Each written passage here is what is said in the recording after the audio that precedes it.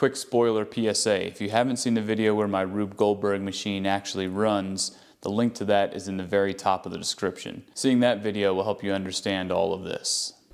Alright, so it starts with burning the paper to drop the ball bearing, which falls into a cup and lifts up the block, knocks over a lever, and a marble hits a hammer, which knocks a tennis ball through some dust hose and then takes out the dowel, which releases the water. Did this so many times it used to be pink and then yellow and finally just clear water.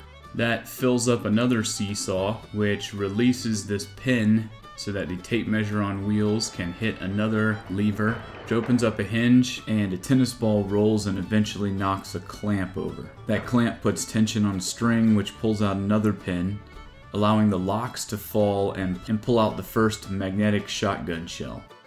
That releases the blue tape, which knocks off another stick and drops a weight, releasing another magnetic shotgun shell.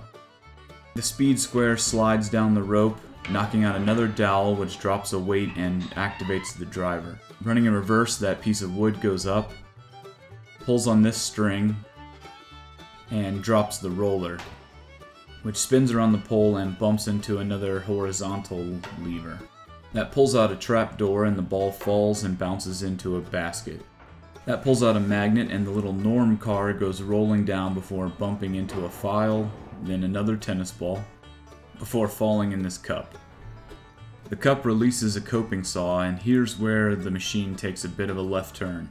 What's supposed to happen is the coping saw bumps the bench cookie into another bench cookie, and the tennis ball goes through the dust hose, opening up another hinge door.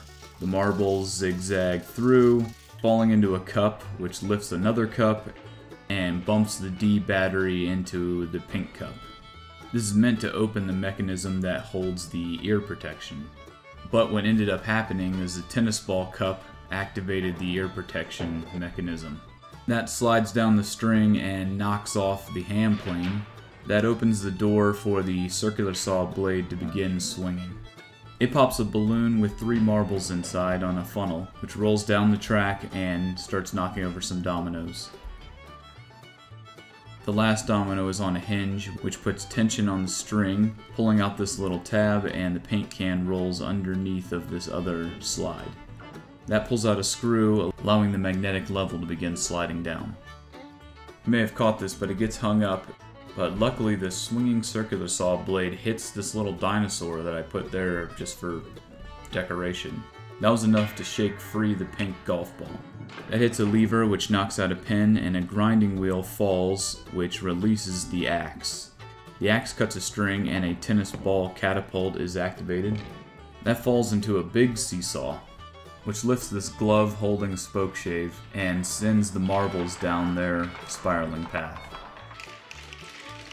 They collect in a bucket, which gets heavy enough to lift a weight attached to a string, and another golf ball rolls down. That lifts up on the basketball ramp, which rolls over, knocks out another stick,